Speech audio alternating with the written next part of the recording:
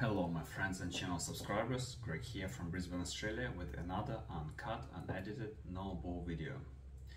Recently I posted a couple of videos about EV charging, reason to get EV and things like that, and majority of the questions that I've got surprised me a lot. The majority of the question was about range anxiety, and I understand point of view of people that asking that question, but I can assure there is no such thing, because range anxiety could be literally in any fuel powered car. I think people didn't have range anxiety in petrol and diesel cars because it was so fast to refuel them. But if you travel through the parts of your country where petrol stations are not that frequent, you might get range of anxiety, especially when you got big sign, next petrol station 600 kilometers. I mean, that's all great and dandy, but in Australia 600 kilometers usually distance between petrol stations somewhere in the middle of nowhere, when temperatures are hot, when if you turn air conditioner on, your fuel consumption may prevent you to travel the distance. And my question is, how people back then did not get range anxiety? And the answer is simple: they carry jerry cans with them. Now, this video is not about to convince you that electric car is better, different. It's just really different. Different not in a way that is better than petrol or diesel car. Better is, first of all, we need to understand whether it's fit for purpose, what you're using it for. And fit for purpose means if you in the city and doing short distance travels, you stop start, there's nothing better than electric vehicle from a point of energy delivery into the motion. If you got long distance travel, there's nothing better than diesel car. If you got performance requirements or other requirements, petrol car could be phenomenal for you. So I think everyone should choose car that designed for intended use. So because I'm not often driving outside the city, I drive mostly in the city, my energy consumption, my electric vehicle is much better than actual advertised.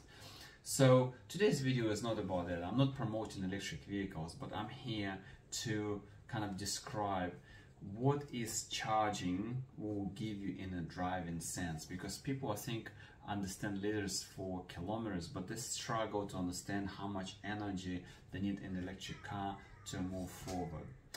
By the way, I'll start with assumption that every electric car has different consumption. So I think I could be wrong, please don't hammer me for that, but I think Tesla Model 3, Model Y would consume somewhere between 14 to 17 kilowatts per 100 kilometers, depends on the driving and roads and all of that.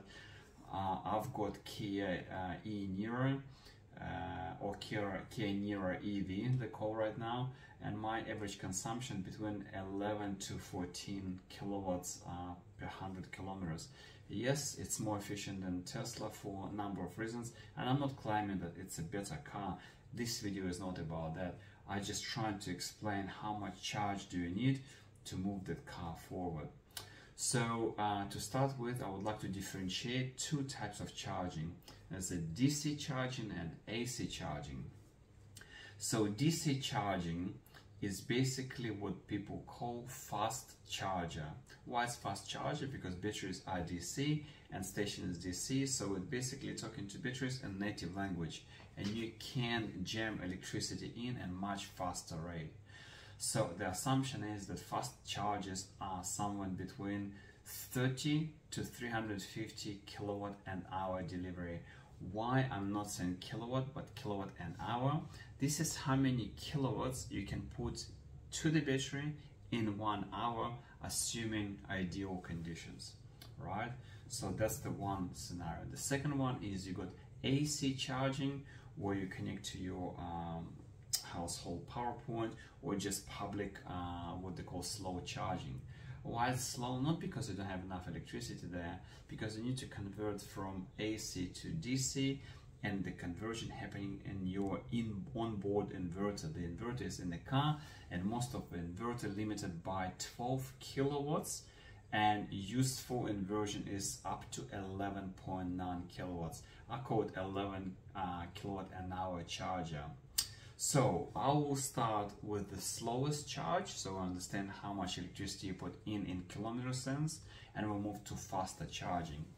The assumption only that your car, which is my car, consumes 14 kilowatts and 200 kilometers electricity.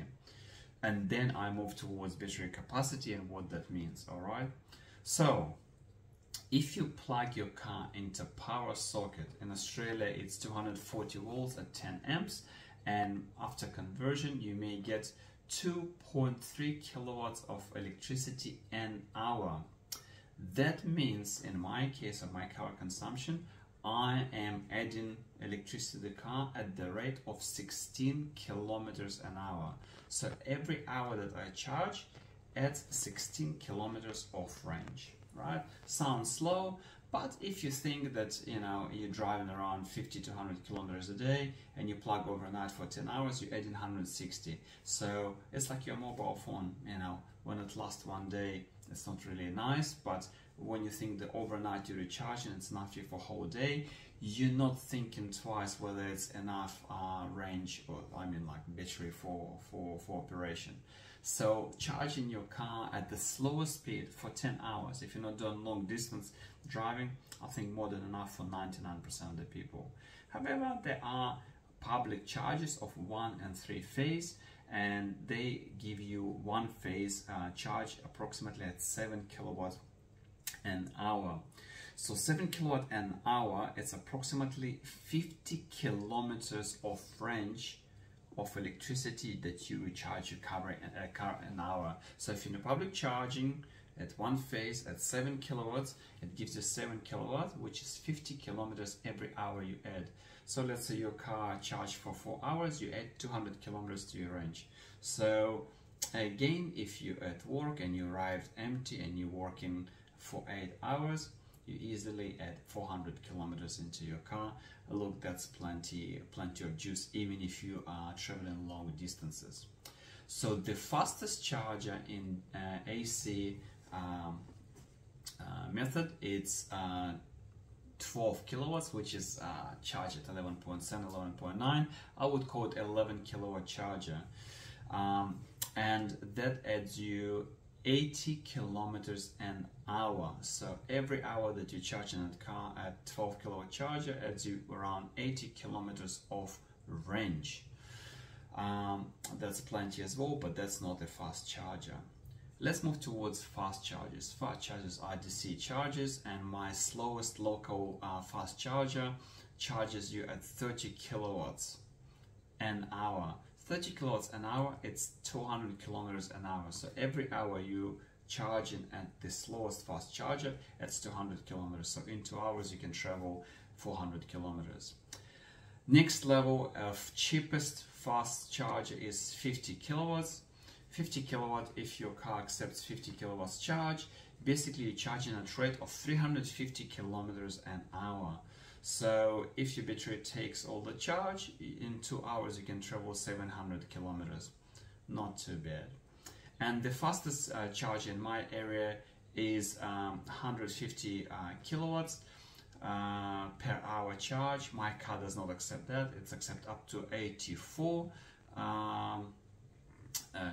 kilowatts an hour. So at even if charge is 150 kilowatts, my car accepts only 84, and this is 600 kilometers an hour. So basically, first of all, an hour I will charge battery full, and second, I can travel around 600 kilometers. But I can't. Capacity of my battery is 64 kilowatts, and in the city driving is enough for 550 kilometers. In the highway driving, it's around 440. So let's say range anxiety, not such thing if you adapt your car to your needs.